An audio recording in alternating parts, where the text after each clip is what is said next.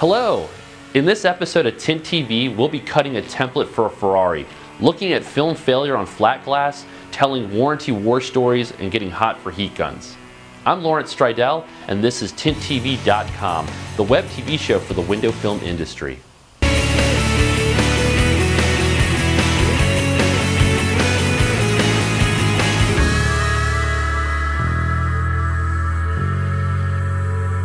This episode is brought to you by 44tools.com, the tint tool provider used by our shops and our guys, and by Solivay.com/superphone. To inquire about becoming a dealer just like us, click on our link. Today's interesting installation is going to be on a 1988 328 Ferrari GTS. We'll be using Lamin-X Clear 40 to make a headlight protection kit for the fog lights of this Ferrari. The client has informed us that the lower fog lights of his car frequently get broken from road debris. The fog lights of this car are pretty much non-existent, and if you're lucky enough to locate just one of these glass replacement fog lights, it could cost you thousands of dollars. A protective urethane film, like this one, is a great solution to protect these lights. Instead of using 12mm film, use the Lamin-X 40. Something that makes this film extra durable is its thickness. The Lamin-X film is about the same thickness of a nickel, or 1/16 of an inch. In addition to the thickness, this film is great for flat surface lights because it doesn't mold easily. However, you wouldn't want to use these films on any other curved light surfaces. Of course, you can hand cut this film, but if you have a computer cut window film plotter or another type of film plotter, you can simply change the settings on the blade to do the cut for you. At our shop, we did not have the required template for this Ferrari model in our computer cut plotting program. Since we didn't have the template, I had to hand cut the film however. I was careful not to cut on the Ferrari itself. Instead, I had to trace out the outline for the template and then cut out the template while off the Ferrari. In order to properly mount the template, I had to use a mounting solution called Expel mounting gel, which gives it slip and activates the adhesive. Okay, now let's check out the rest of this interesting installation.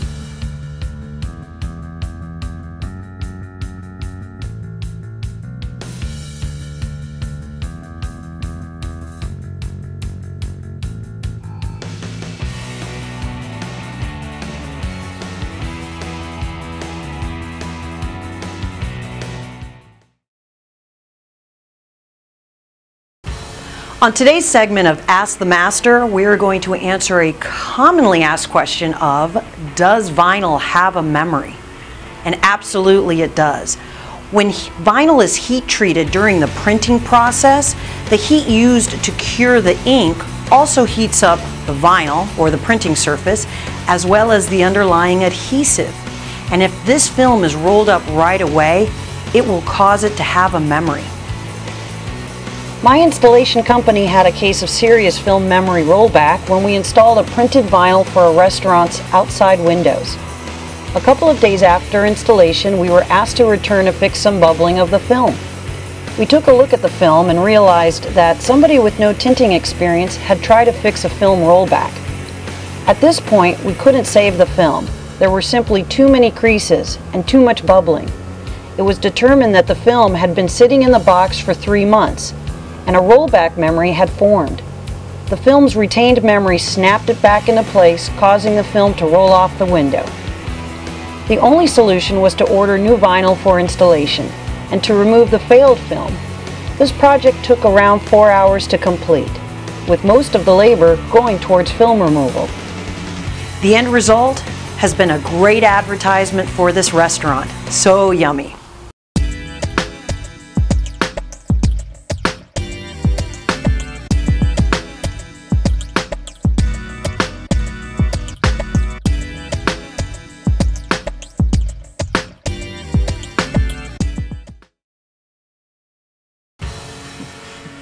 In this week's Tool Time for Tinners, let's get hot for heat guns.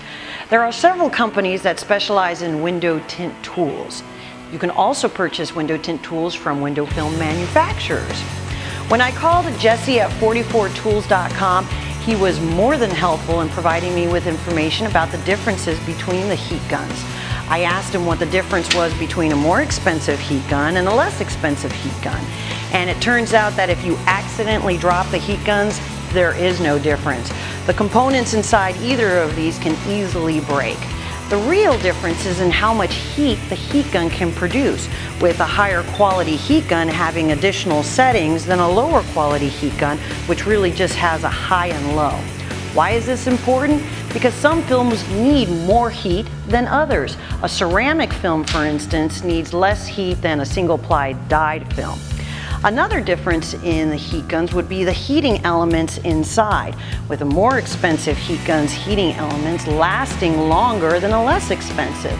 I know that this is true in my shop, where I was going from burning a heat gun out every couple of weeks to now having them last at least 6 months. Only you, however, can determine the difference between the heat guns and what you should purchase.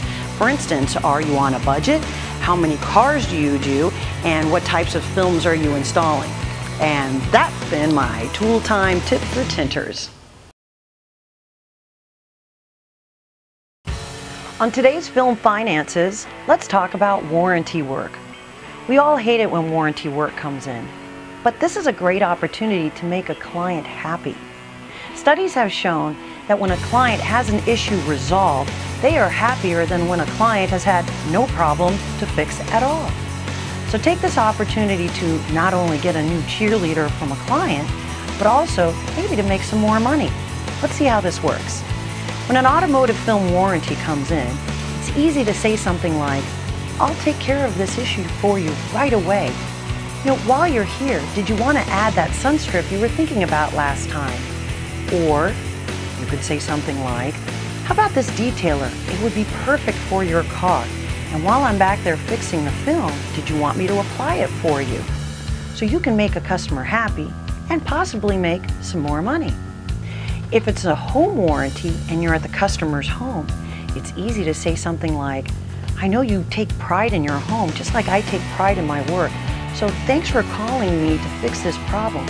You know, while I'm here, did you want to add those windows in the other room that you were thinking of last time? I already have the film out. I could knock off a couple of bucks to make it worth your while." So take warranties as an opportunity to make a client happy and make some more money. Thanks for watching this episode, and please support our sponsors. Join us in 2 weeks where we literally watch a client get in the way of a job, and you'll get to meet 2 people in our industry who understand how to do the job right and make the client smile. I'm Lawrence Stridell, and this is TintTV.com, the web TV show for the window film industry.